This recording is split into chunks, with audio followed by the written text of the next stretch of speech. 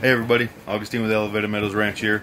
Just wanted to give a quick rundown on my aftercare for my huts for each day on the ice. No matter if I'm on ice 1 day, 2 days, a full week. As soon as I get home and I get a chance for a nice clear day like it is today, I open these things up in my driveway and I put in my box fan to make sure I circulate as much air through these things as possible and get every bit dry as I can.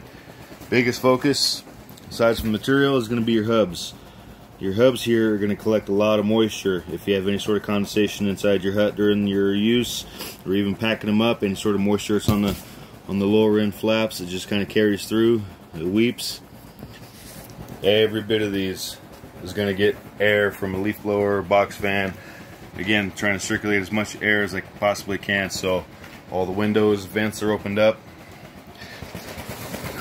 Get as much of this moisture out as possible. Step into the other one here. I'll rotate this fan from hub to hub. I'll try to get as much of this moisture out as I possibly can. This one hadn't seen the best years throughout.